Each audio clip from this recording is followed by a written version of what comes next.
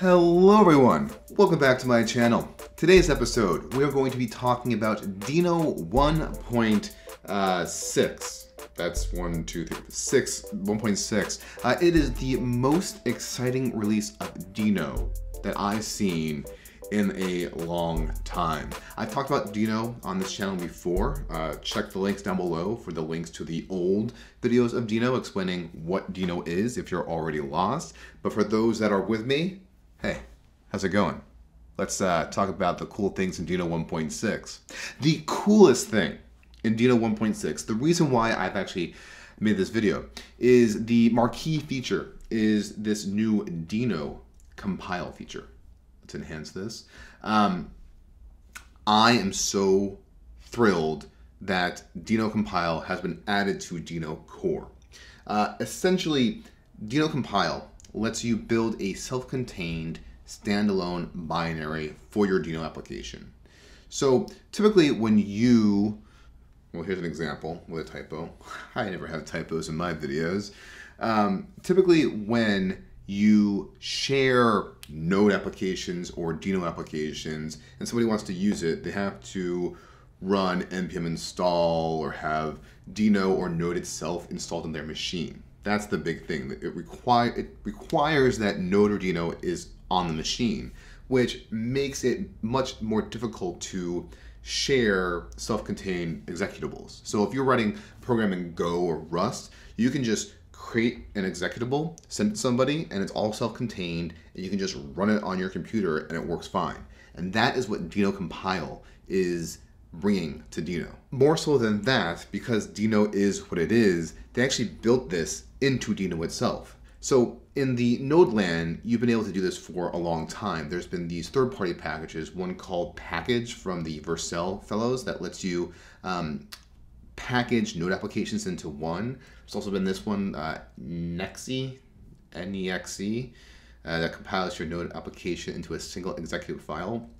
But this is the Node way of doing things where everything is its own little module. You know, that meme where npm modules are just the black hole's weight.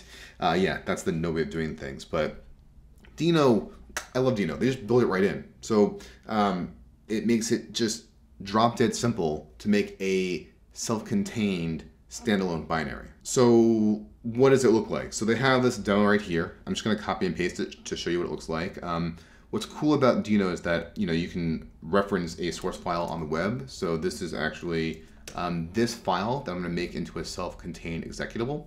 So this is this long file server thing.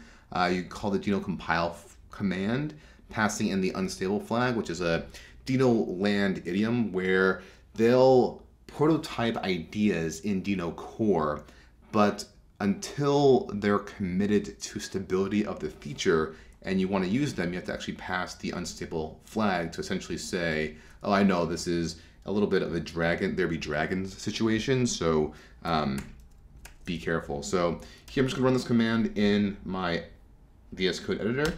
That's gonna download all the dependent packages, do a little TypeScript check on it, bundle it, compile it, and emit it. You can see right here, I have right here, and it's a binary.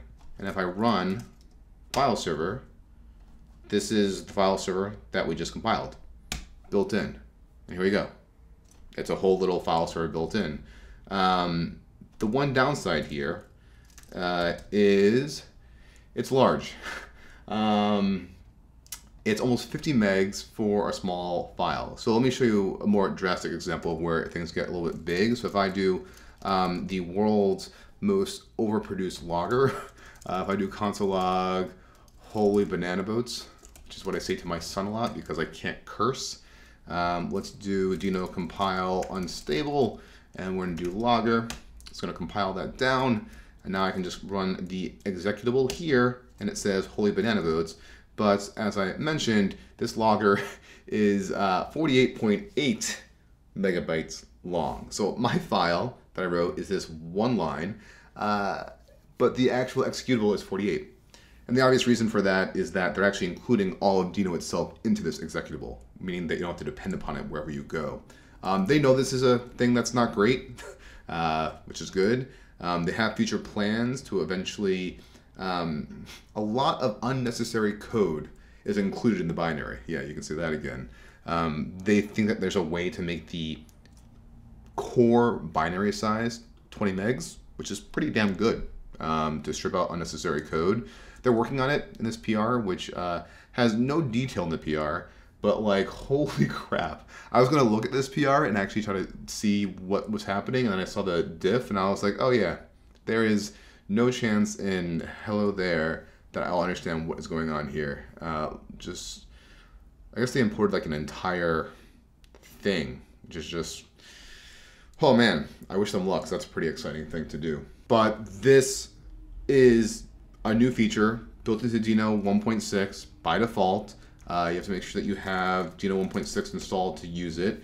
And it's just fantastic. It's another further example of why Deno's approach of just doing the most pragmatic thing is so delightful. Whereas Node tries to do the right thing, where most decisions are made by committee, which takes an awfully long time and is very hard to do. Deno's just like, nah, this is our fun little project. We're just gonna do what we wanna do. And it's producing delightful results. I'm curious, is this a reason that might get you to start using Deno? Do you have reasons to want to make self-contained standalone binaries? I mean, imagine if you're working on some third-party SDK, you could just package that entire thing up and let somebody use it, like your own little private SDK for your website. Just so you can write it in Deno and then package it up and you're good to go. Deno continuously impresses me. It just makes things easy and pragmatic, and this is just another great example of them doing so. So, curious to hear your thoughts about Deno.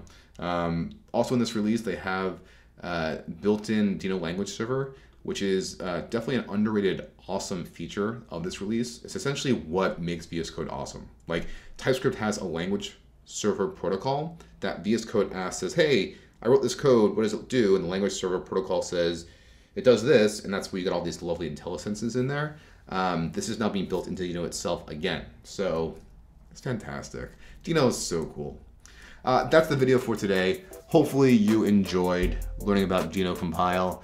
I want to hear if you have used Deno, because the community is definitely pretty small, but I think with releases like these, it's bound to just grow fast. So catch you in the comments. Until then, see you in the next video.